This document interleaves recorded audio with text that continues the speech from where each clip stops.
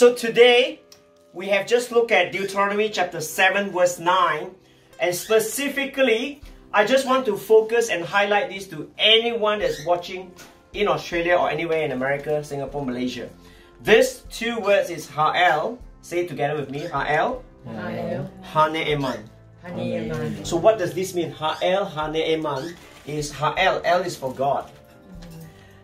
Hane'eman is the, Ha is the, Ne'eman is faithful. But actually, what I haven't shared with you is Aman or Aman is actually something that you have said all your life. It's the word Amen. So when you say Amen, you are saying that God is reliable, God is faithful, and God is trustworthy.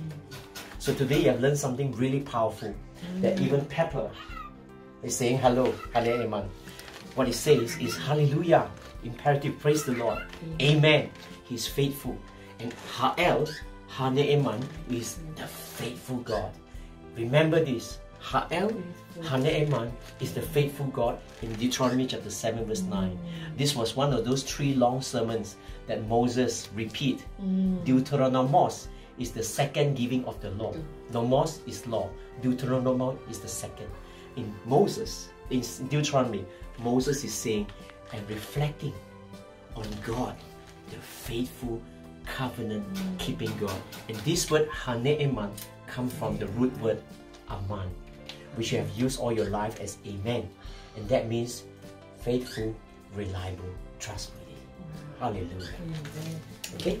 Beautiful. Thank you. So